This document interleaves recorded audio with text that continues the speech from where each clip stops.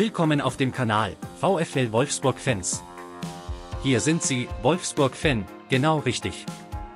Hier haben Sie Zugang zu exklusiven Inhalten. Melden Sie sich jetzt an und verpassen Sie kein einziges Detail der VfL Wolfsburg-Reise. Der zweite 5:0-Sieg des VfL Wolfsburg gegen Galatasaray Istanbul binnen einer Woche stimmte Dreierpackerin Alexandra Popp zufrieden, mit einer Einschränkung. Wenn man auf hohem Niveau meckern will, muss das Ergebnis höher ausgehen. Wir hatten eine Schlagzahl an Chancen, die wir besser ausspielen müssen, sagte die überragende Stürmerin, die am Mittwochabend an allen Treffern beteiligt war. Zu ihren 3 Toren steuerte die ehemalige Nationalspielerin noch 2 Vorlagen bei. Eben jene Schlagzahl spiegelte sich in 50 Torschussversuchen in 90 Minuten. VfL-Trainer Tommy Stroth pflichtete seiner Torjägerin daher bei: Ich glaube, ich habe in meinem Leben noch nie 20:0 Ecken gehabt.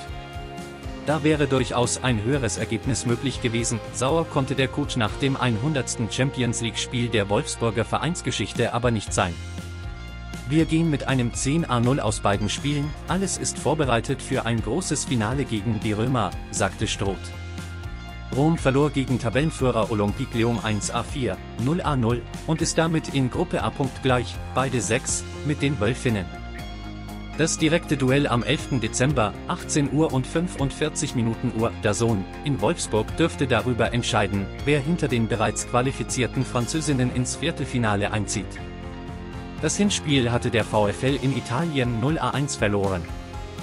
Bei Punktgleichheit nach Abschluss der Gruppenphase entscheidet der direkte Vergleich, anschließend die Tordifferenz aller Gruppenspiele. Dort liegt Wolfsburg auch dank der deutlichen Siege gegen Istanbul bisher klar vorn, 10:3 versus 8:8. Rom bekommt es nach dem Wolfsburg-Spiel noch mit den Türkinnen zu tun. Die Rom-Partie in 3 Wochen wird das 101. Spiel der Wölfinnen in der Königsklasse und womöglich das 74. für Identifikationsfigur Popp mit ihrem VfL auf internationaler Bühne. Das ist extreme Historie, da ärgert es uns fast, dass wir letztes Jahr nicht in der Champions League waren, sagte Popp. Vergessen Sie nicht, Ihren Kommentar zu hinterlassen, die Videos zu liken und mit anderen Fans zu teilen.